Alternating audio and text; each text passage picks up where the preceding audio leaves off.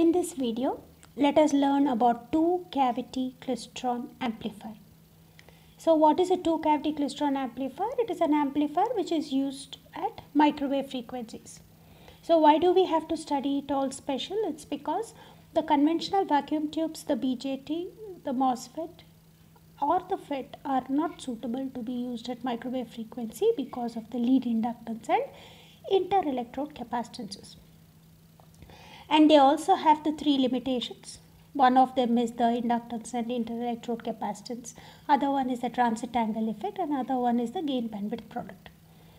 So here the second disadvantage, that is the transit angle effect, is taken care of.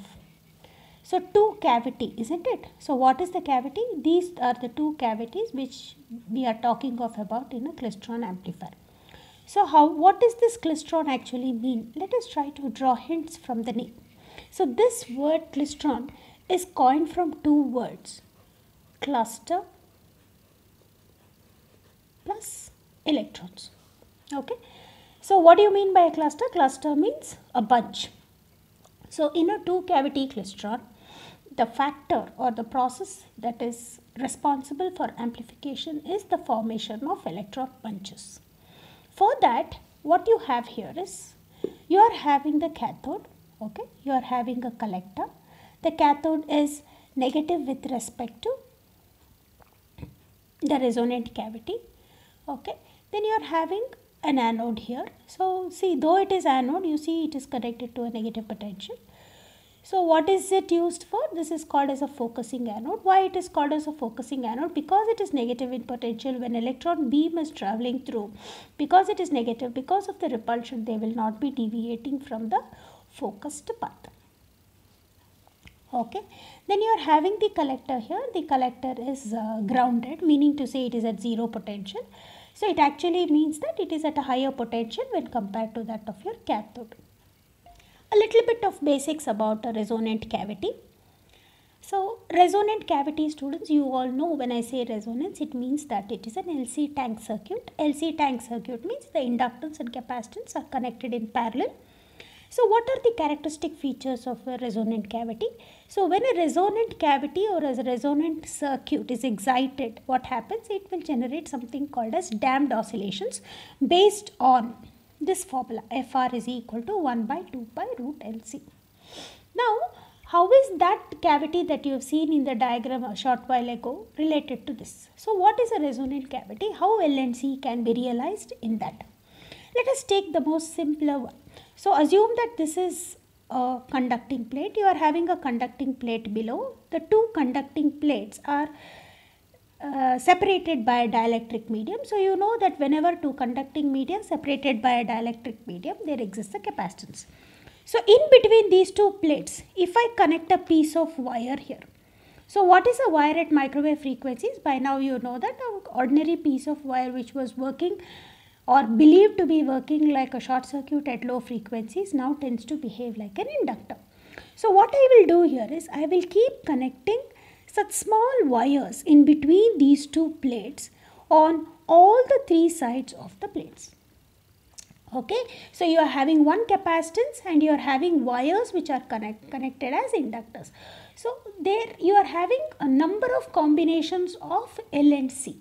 So when L and C are different, so your resonant frequency is also different. For every combination of L and C, you have a resonant frequency. What I intend to say here, or what you should be understanding here, is this resonant cavity. Because it has so many values of L and C, it will have so many resonant frequencies. That means it works on a large band of frequencies. So this looks like a enclosed rectangular cavity. Okay. So when this is excited, okay, when this is excited, it tends to generate damped oscillations. So please understand, a cavity resonator is an LC tank circuit, a metallic enclosure at microwave frequencies which when excited will generate damped oscillations. So short while ago you have seen a resonant cavity with a rectangular cross section, but then you see here that there is a dumbbell shaped cross section. So what is this cavity and what is the cavity that we just now discussed? This is called as a re-entrant cavity. What is a re-entrant cavity? You see that the boundaries are extending into the interior of the cavity. Now why this geometry is because it's with a purpose. So you know the transit angle effect, right? So in the transit angle effect, what is the problem? That the electrons take a longer time to go and reach the anode. Even before that, the voltage has changed. So what is the remedy to this problem? The problem is that the transit time has to be reduced. So to reduce the transit time, you know that the transit time was equal to distance divided by velocity. So in order to take care of the transit angle effect, the time has to be reduced. If time has to be reduced, then the distance has to be reduced. So how is the distance reduced? When you compare to this gap is smaller. So this is why a re-entrant cavity is used, which takes care of the transit angle effect, which was a limitation of a vacuum tube. So here we have two such re-entrant cavities. Students, you have to remember in mind that these two re-entrant cavities are almost identical in their dimensions. When their dimensions are same, it means that their LNC values are same. If their LNC values are the same, that means the resonant frequencies that they generate will also be the same. So this is an important thing that you have to remember. Now let us look here. So I told you already about the description. There are two cavities, the cathode, the anode, okay, and the focusing anode. The resonant cavity or the buncher cavity is positive with respect to the cathode. Okay. So this is a buncher cavity, this is the catcher cavity. So as the name suggests, this cavity is responsible for the bunching process of electrons, which I told you in the beginning that a klystron is cluster of electrons or a bunch of electrons. So this cavity is responsible for the bunching process, and this is going to catch the bunches which are formed after the electrons pass through the buncher cavity. Now let us go ahead and understand how amplification is happening in a two cavity klystron. So when the power supply is turned on, when the DC power supply is turned on, this will be in the order of tens of kilovolts. There is a switching transient. So what does it mean? The moment you turn on the DC power supply, there is a sudden change from 0 volts and the voltage has to raise from 0 to 10 kilovolts. And this sudden change is sufficient enough to strike the damped oscillations in the buncher cavity and the catcher cavity. Okay. So there will be damped oscillations here and the damped oscillations here as well. Okay. Now the signal to be amplified is coupled to the buncher cavity. And we should understand here is we can tune the buncher cavity to this frequency which is required to be amplified. So what happens? The RF input frequency and the resonant frequency of this will be tuned and will be made in phase with each other. Since these two are identical, the damped oscillation that is generated here will also be at the same frequency. Okay. Now let us continue. Once it is turned on, electrons are going to be emitted from the heated cathode because of the voltage. It gets heated up and the electrons are moving in a continuous manner. So you please observe, okay, you have three continuous lines here. You are having three lines here, but then they are discontinuous. Okay. So as long as the electrons are traveling from the cathode to the buncher cavity, it is a continuous stream of electrons and they are all moving with a uniform velocity V0, because the only voltage that is influencing them is the DC voltage, and DC voltage is a constant, so the velocity is also a constant. Now when they arrive at this grid, so students, you might be wondering, if it is a grid, how electrons will pass through. It is a meshed kind of a grid. There is a mesh here, so electrons will pass through. Okay. So what happens to the electrons when they pass through? Why is it that they are becoming discontinuous when compared to the continuous beam just before that? So when an RF input is applied, you see that develops as a voltage across this gap.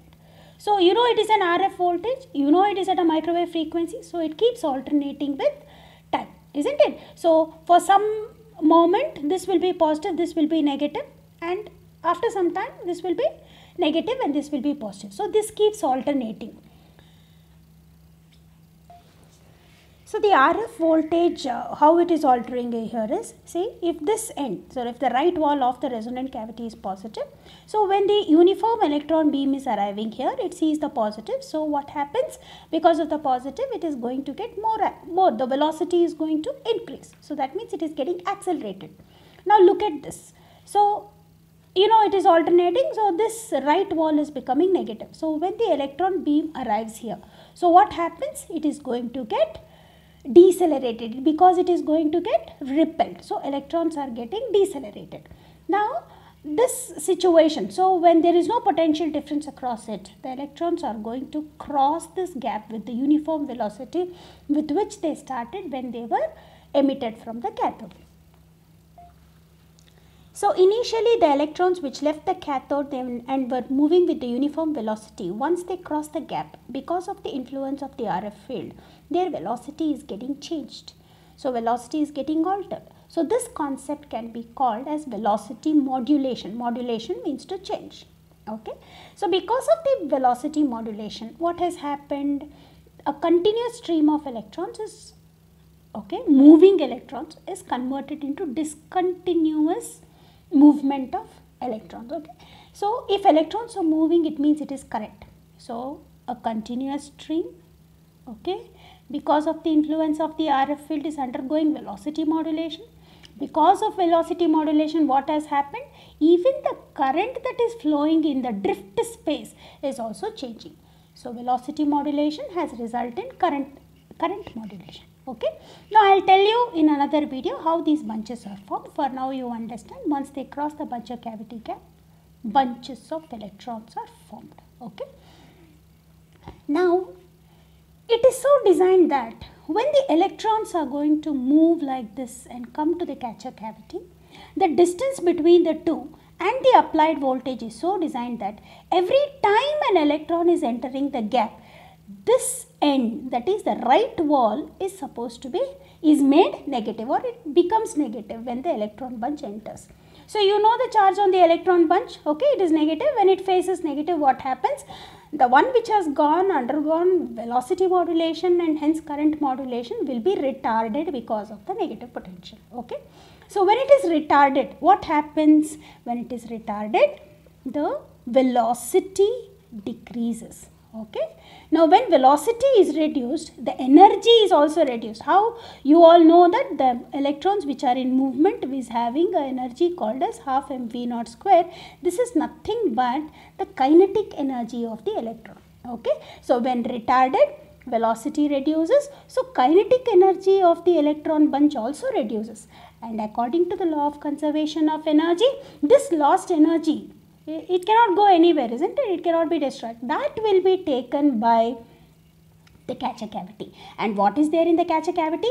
In the catcher cavity is present the damped oscillations. And students, please understand that one bunch is formed for one cycle of the microwave. That means the frequency with which the electron bunches are going to enter the catcher cavity is same as that is the frequency of the input signal. So every cycle one bunch is coming, it is getting retarded, it is losing its kinetic energy, and that lost kinetic energy is being transferred to the damped oscillations. So as a result, why a damped oscillation exists? Because it is losing energy. And now you are giving some energy to this damped oscillation. So these damped oscillations will be converted into sustained oscillation. And please understand, this frequency and the RF input frequency are the same. So what are you getting? A weak signal is now coming out here as a strengthened signal. Okay. And that's how amplification has happened because of the formation of electron bunches.